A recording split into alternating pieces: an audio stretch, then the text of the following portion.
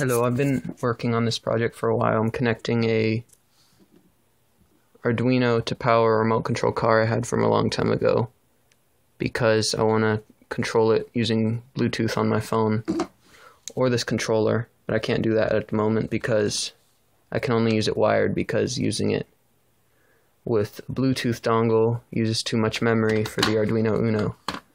So I have a USB shield connected, and the USB port is connected to the PlayStation 3 controller. Then I have a motor shield on top of that. I'm using this ESC as a voltage regulator for the servo because I have too much current if I connect it directly to the LiPo battery, and too little current if I try to connect it to a voltage output pin for the Arduino. So this motor is connecting to motor 1 in the motor shield.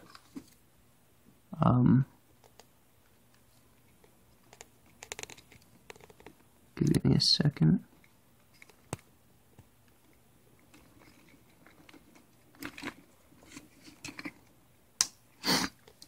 And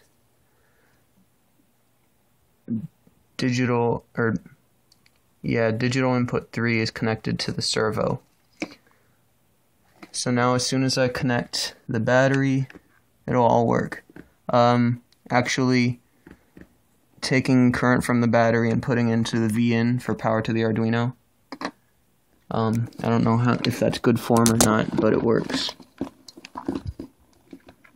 Give me a second. Or 3. Okay. So right now I don't have a very good way of putting the Arduino on top of the car. There's not a lot of space. But right now I just have it so that this thumbstick controls the car. So moving it forward controls the wheels, moving it. Yeah. And then you can move it side to side to turn the servos on top. And this is using the USB library for the Bluetooth shield. I can't really drive it right now because I can't put all this stuff on top of it. I don't have a good way of doing that. I didn't know this before, but apparently the PlayStation controller has an accelerometer and gyroscope in it, so you can detect its pitch and roll.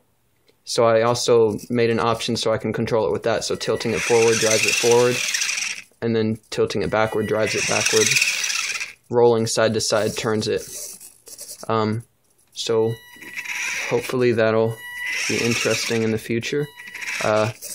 Ultimately, I do want to have some sort of app on my phone that I can control this with, but I have to make that app, and I don't know how to at the moment. But this is cool so far. I did most of this today. And I hope that is interesting enough for you. Oh, also, I can't solve that Rubik's Cube, so don't ask me.